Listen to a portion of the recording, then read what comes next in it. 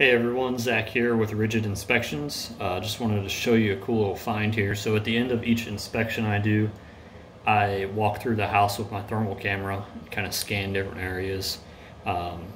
Toilet leaks are a big find usually, but with these vinyl floors it gets hard to see. And I was actually in here, inspected this already, didn't see any leaks.